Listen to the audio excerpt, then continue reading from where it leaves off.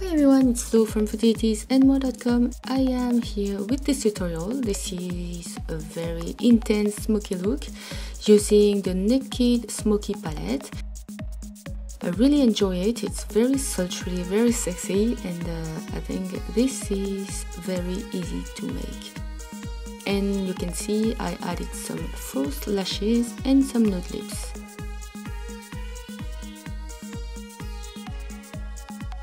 But first I wanted to talk about this little mirror. This is from Mirrorvana, and for my followers, if you want to purchase this mirror, you can find a link down below with $10 off. I really enjoy it. It's very easy to assemble. You can see there is a base and there is a pole, and you just have to screw the base to the pole, and the base is quite heavy, so it's very stable. I love the design of this mirror because it's very sleek and classy. I think that on my vanity it's very chic, and you can see you can adjust the mirror like this. You can check out the info box down below to get a coupon code for this mirror. I don't receive any commission from the code, it's just for my followers. I hope you will enjoy this mirror as much as I do. So now we can move on to the makeup tutorial. I am using the Naked Smoky from Urban Decay. You can see it helps you to create a smoky look, but it has also a large range of eyeshadow for everyday daytime look.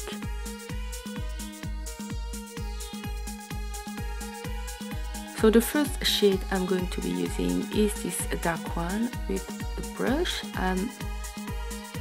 I'm patting the product here onto the lower part of my eyes. Now I am using this smoked shade to create the transition between the rest of the lid and the black color. And of course, it's a long process. You want to blend that so that there is no harsh line between the skin and the makeup. I'm using Armor. I love this shade because it's a nice grey, but you can see it has some speck of glitters in it. I'm going back with Password and I'm blending the grey to the rest of the eye, again to avoid any harsh line. Now I'm going back with Armor that I apply here onto inner corner of my eyes. And I'm using Black Market again onto the lower lash line. Now this is a black pencil from Makeup Geek that I apply onto the waterline.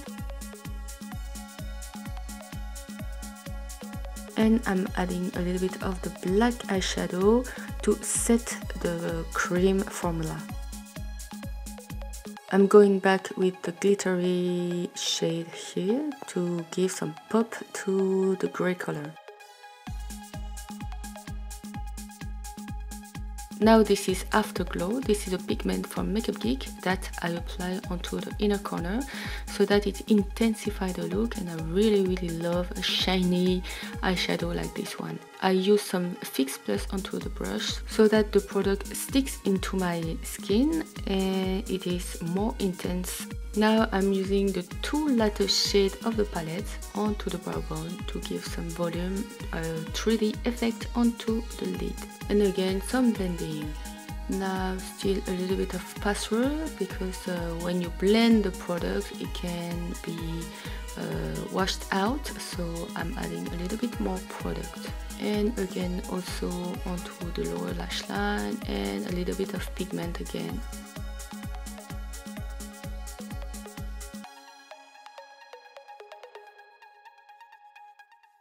Now this is the lashes. I'm using House of Lashes Pixie Luxe, my favorite. I use them constantly.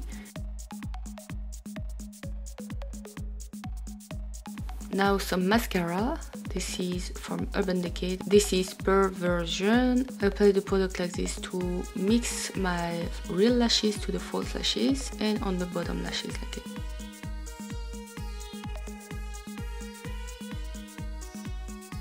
Now this is the final eye result, and you can see it's very intense, very dramatic. We had some shimmers and I really enjoy it. You can see all my looks are very easy to achieve. You only need to take your time to blend the products very well. Now we can move on to the face. I'm using some contour powder. This is from MAC. And you know the drill, on the cheeks, onto the jawline and onto the forehead. Now I'm adding a little bit of glow and I'm using this bronze shade as a blush. On this video the colors are very intense, very strong, but in real life it wasn't that strong. I'm using Moonstone here on the cheekbones. You can see it's very intense, so you need to use a very little amount. And you can blend the product to avoid any harsh demarcation again. Now I'm using this combo for my lips. I'm using Whisper, and this is from Nude Stick. I like this shade, but you can see it's very light compared to my real lips. So you really need to use a lip pencil to draw the outer part of the lips. I'm using Spice. It defines my lips, it corrects also the shape because my lips are very uneven. And using a darker shade on the outer edge of the lips really helps you to create a more wearable look. And now the last touch, I'm adding some gloss onto the lips. Now this is the completed look. I really enjoy it. I really enjoy this look because it's very sultry, and I think that for summer, when you add a little bit of bronzer and nude lips like this, it's very pretty.